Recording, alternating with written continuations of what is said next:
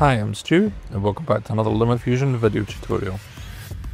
You're going to need a minimum of 4 video clips for this technique to work. Tap on the first clip and go to frame and fit. You want to add a keyframe at the beginning and the end of the video clip. Select the last keyframe and then pinch and zoom on the preview window. Now copy the settings and then highlight each video clip and paste the settings.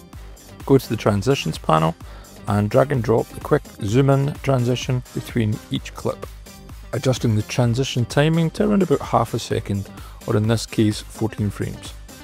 You now want to add a blank clip at the back end, keeping to around about a second in length.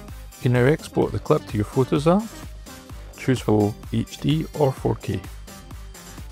Final result with a riser sound effects added for good measure.